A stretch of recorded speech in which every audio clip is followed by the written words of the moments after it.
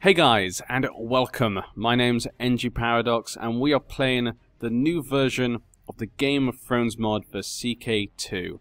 That is correct. This is the new version of Game of Thrones mod. This means it now works perfectly with the Reaper's Due. So if you did not know that, go download it right now and check it out. Now for this new series, I thought we'd do something a little bit fun, a little bit different, maybe an extremely short series. I don't even know if this is able to be won, but we're playing as Beric Dondarrion of the Brotherhood without banners. That is correct, we're playing as the Brotherhood without banners, a group that I really like. In the books, and not as much a TV show, but mainly in the books, I really love Beric Dondarrion. One of my favorite characters, one of my favorite side characters on the books. And I'll talk about why later, but I thought it'd be fun to play as them just to celebrate the new version of the mod. I wanted to jump right into something, get something done to show you guys that the new version was out. So I thought doing a short series where maybe we'll probably just get completely destroyed will be fun to showcase it and see what we can do, because I do want to try them out, personally myself. Now, of course, if you're new to my series and my channel, you may not know, but I generally roleplay when I play these games. This means that I will make decisions based upon my character, so usually I help with the traits. That helps me to make the decisions I make when it comes to events and how we go about winning the game, in a way. Now, of course, we do know Beric Dondarrion a little bit from the book, so I will base it probably from what we know from the books. And of course, I will make mistakes. So if you guys think I make a decision wrong, you think he would not do that, please tell me in the comment section. I'd love to hear, help me to improve in the future. But personally, for myself, that's just maybe how I see the character. So it could just be a difference when it comes to the characters. That is obviously a difficult part of the thing, you know. He's written them, you know, J.R.R. Martin has written the characters quite well. And so some of them can be debatable, and we can see them in different ways. But I hope you guys enjoy. So let's jump right in.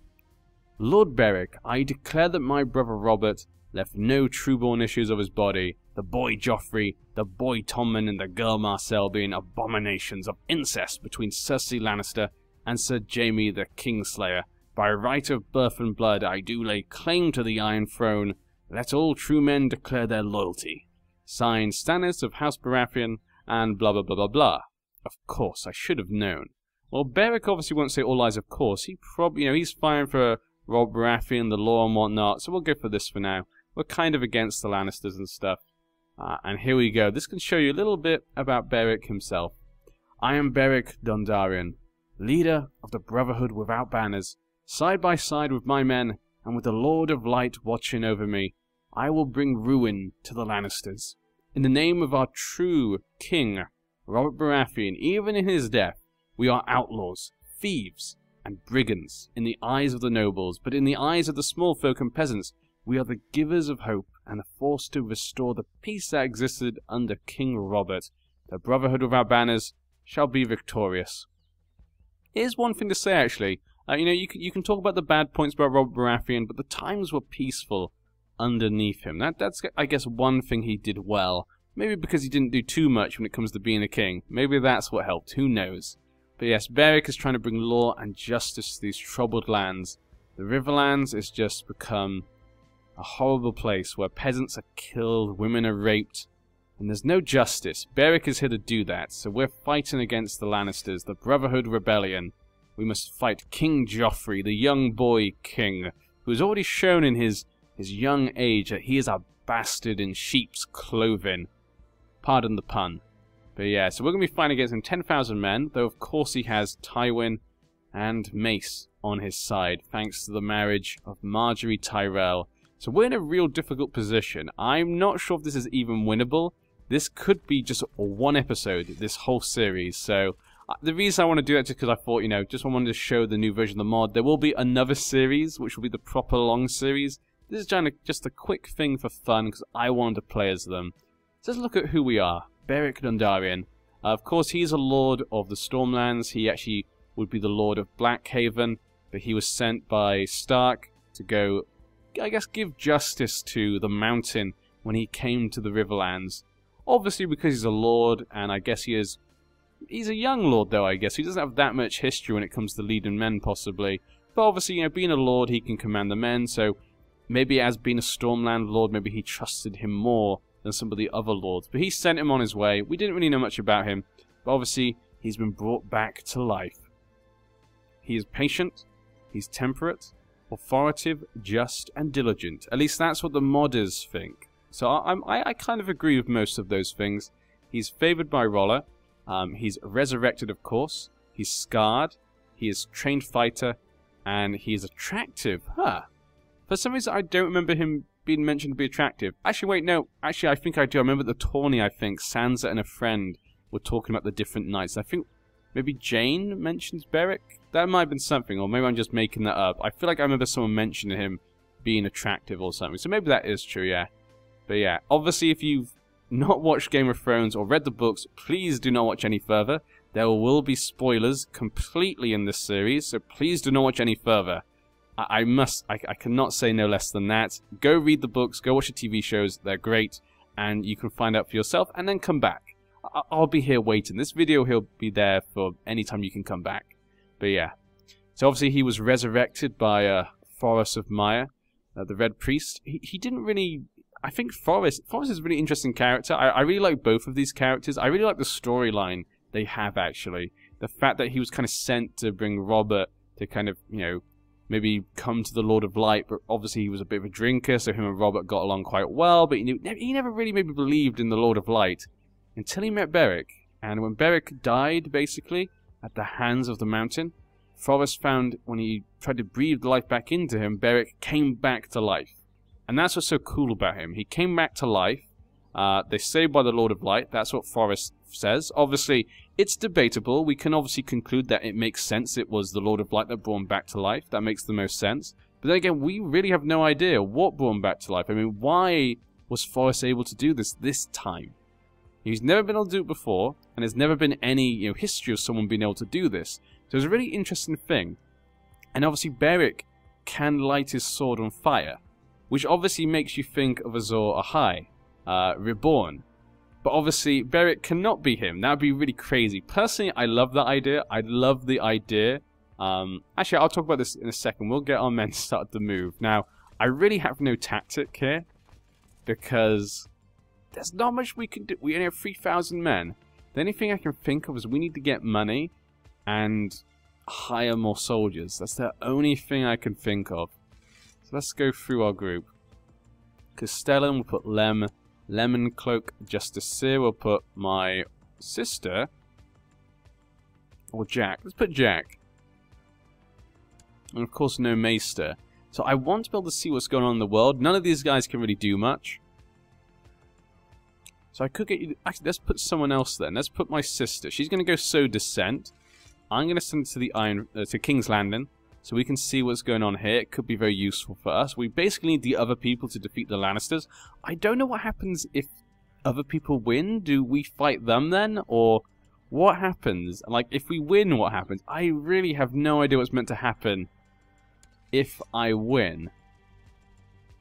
I didn't think about that, but we can see, I guess. Enforce demands. Limited realm authority becomes Lord Beric's new liege. Whether to depose King Joffrey in favour of Prince Tommen. Huh. I don't know. What happens if we offer white peace? I have no idea what's going to happen here, so we're going to have to play and see what happens. Could be interesting. I also can send her. Sabotage economy? Build spy network. Let's do that one, yeah. Let's go do that one. We're going to put her in Harrenhal so we can kind of see around here as well. Those two places are obviously important for me. We're going to have to look around there. Other than that, that is fine. Ambition. Now, if I was playing a game, I would obviously have a son because I want to roleplay. I feel like he just wants to win the war. I think Beric just wants to win, end this fighting, end this war. Of course, we're going to go for war as well. We need some generals. So we'll go for Jack, and that's it. I'd have a quick look at the court we have. I want to see who's in our court. Let's see who is from the Brotherhood without banners in here. We, of course, have my sister. We have Thoros of Maya, who's my friend. Harwin. Ah, yes, Harwin. The Northerner. Ah. Try to look after Arya, but she just, Arya just... she's a pain sometimes. She's just a little girl. But she was a pain sometimes during the storyline with the Brotherhood without banners. You could see it from her point of view. Maybe, the Brotherhood aren't completely good. It's a very difficult line. I thought it was an interesting storyline, actually. That's one reason I like them as well. Lemon Cloak, obviously, with his yellow cloak. Jack Be Lucky. It's bringing back good memories. Leopold. And Illyria, my wife, Illyria Dane. Oh, they've changed this. I don't recognize from that before. That looks like that's changed to a circle. And of course, Gendry, the bull. I like the fact he's with us. That's cool. We have Gendry with us.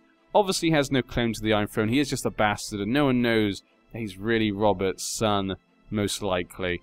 And of course, you know, even if everyone did know he was Robert's son, he has no better claim than anyone else. He's just a bastard, so that's a shame. But I like the fact he's in the game, of course, in the mod. It's just those little details that go far for me.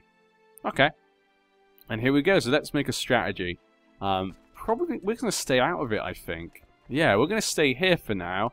I'm going to just wait to see what Robb Stark does. What Robb Stark does, and of course Stannis Baratheon, is going to make a big difference to us if they can win. That can really help us. They can destroy the armies. I would like to take Harrenhal. 2,000 men there. That could be really nice. Obviously, capturing Joffrey would win us the war.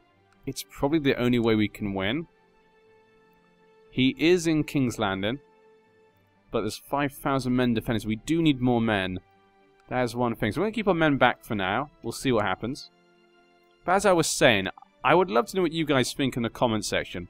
I always love... I don't know why. I'm a sucker for the unexpected.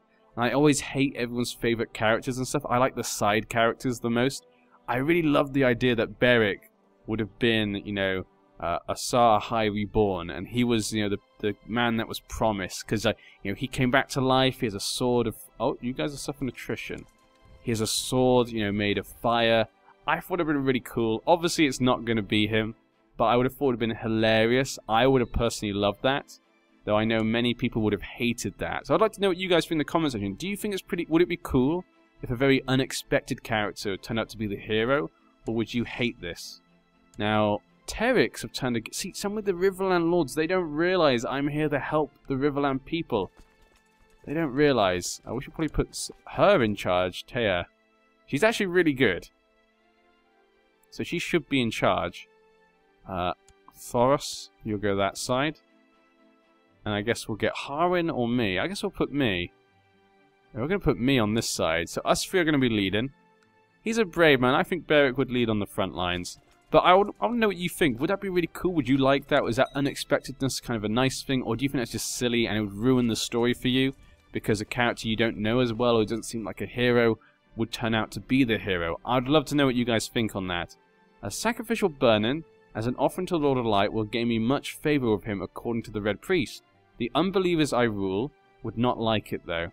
Sacrifice some commoners from the dungeon. I defied the Lord of Light's cruelty. Yeah, I don't think we would do that. I would lose favoured by Roller. I don't think Beric would kill people though. I really don't think he would. I'm sad this event popped up. We lost favoured by Roller, but there's not much we can do. Yeah, we can look into the flames. That's a shame. I didn't want that event to pop. I knew it could pop up. I didn't want it to, but there's nothing we can do about that. They're going downwards, so we'll stay here for now. How many men does Wickham have? 800. I could go take that, actually. Let's go take that. Yeah, let's go attack Wickham. Yeah. This could be a good opportunity, actually. This could get us some money, possibly. History is a subject that has always fascinated you, and you have spent the last few weeks studying the campaigns of King Christopher Mud, the Hammer of Justice. There are many lessons to be learned from how he fought 100 battles against the invading Andals, losing only one. Our marshal goes up. Okay, so we're going to fight. We can fight these here. We can defeat them, so that's good. I can get some war score, possibly, though very small. Obviously, there is a kind of weird thing to Beric's story. He kind of seems like a random character. That's this really cool thing. Is he important? Probably not, but I think the fact he has the kind of the breath of fire, as they call it, that will be important. As we know in the books and TV show are slightly diverged a little bit on this. On the TV show, he still has it. In the books, he does not have that. I think what happens is that maybe the breath of fire will pass on to the hero. So the man who will be the hero, it will pass on to them. Let's go flat terrain, because I don't know what will happen here. How many men we have and stuff. But I think whoever gets that, it will pass to them. And they will be the hero. So, for example, I think maybe Jaime, it could be Jaime Lannister. Maybe Jaime Lannister will die or something, and they breathe in the breath of fire into him, and it brings him back to life. And he suddenly has these, you know, he can come back to life, and he has the sword Lightbringer, and he faces off against the White Walkers with it. That'd be kind of a really cool redemption kind of arc for him, which he's already been going through and stuff. Ooh, what happened to the Reach? Where did the Reach go? Oh, Mace! What happened to Mace? Mace died in battle against Stannis Baratheon. Stannis Baratheon, he killed his brother with a... What would they say he killed his brother?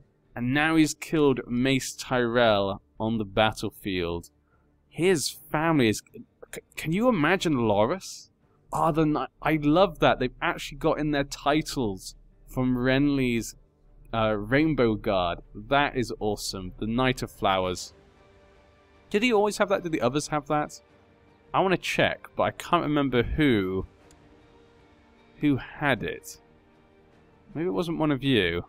I know it was like I can't remember where they are though. Oh well, we'll have to kind of look for that later, I guess. Yeah, I'm not going to be able to find out who it was. I'm going to be searching for ages to find the different guys. Oh well, but that's fine. That was interesting. We can definitely take this. We can even assault this, which is really nice. So I'm going to assault this. We lost a few men, but it's fine. We've captured some high-value prisoners. That could give us some. Ransom. 70 gold. Oh, that is awesome. So actually, this has gone really well for us. They've lost the Reach, which is massive. For some reason, Willis is not willing to help. Why is this, Willis? What is going on with you? You're married to a Lannister, so why would you not want to join? Don't know what's going on with them. Now, it looks like the Lannisters are fighting some enemies here. They are defeating them. How's the war going for you, Stannis? It's only just started, but he's on 10%. Obviously, getting rid of the Reach was a big thing for him. And of course, for the North as well. It's good for all of us, really. But I'm definitely going to sell him. I have to, don't I? We need that 70 gold. The cook complained to me about my courtier Gendry's temper tantrums. Apparently he punched her son in the face again. The kid shows spirit. I don't think we'll like that. That's not just. Beat him into being calm. Would he beat him? Again, that's not just. Encourage him to be more patient. Pray for his soul. I think we'd encourage him to be more patient. I don't think we'd beat it out of him, would we? Nah, I don't think we'd do that. Encourage him to be more patient. We'll give him a chance. He has gained the patient. Good job there, Gendry. You're going to be a fine young man. I wish we could force train him, actually. We can capture this as well, but we can't just assault this. There we go, 138 gold. Now, that's not going to be enough, really, to get many mercenaries. We're going to need at least 150. I guess I could get some a loan from the Iron Bank, though. We could hire 1,120. That's a lot of men. We probably want 1,500, though. Yeah, 1,500 added to this 4,500. Not enough to take King's Landing, but it's getting close. So let's keep taking this. Let's see if we can get any more prisoners and stuff.